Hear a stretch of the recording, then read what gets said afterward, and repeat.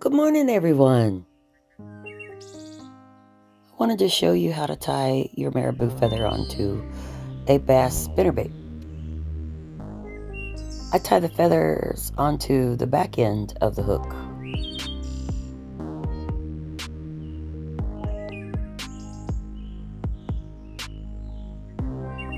This is a white net hackle. I use 3 feathers for the tail.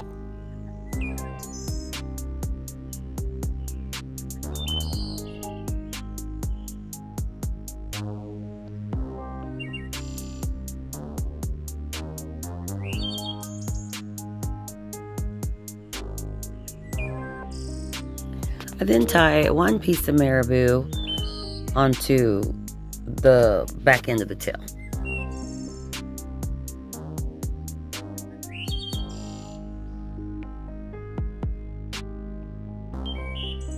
I then add 1 marabou tail feather to the top, which is actually the bottom. And once again the thread breaks because I insist on using this crappy white cotton bobbin spool. Here I'm using a red marabou feather. Anyways, I like to add 1 touch of color to the feather, depending on the head color. After you establish your tail, you want to turn your feathers the other way and tie them on, going forward towards the head of the jig. And that will give you the poofy look that you get from your rubbers.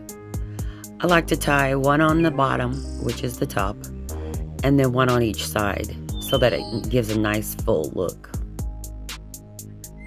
After that's nice and tight, you want to move your thread up into your next notch and tie on your chenille. You don't have to use the chenille, but I like it. It gives more body to the jig. But we just whip tie it on and then roll it up through the top and cover that little divot. And then give it a couple, 3 whips, and then go ahead and whip finish. You do have to be careful and whip through your spinnerbaits, or you end up like this, and you have to just pull it tight. But either way, hand whipping or whipping with a tool, both work great. Anyways, thanks for stopping by, and we appreciate it and hope to see you tomorrow. Y'all have a good weekend and keep your lines tight.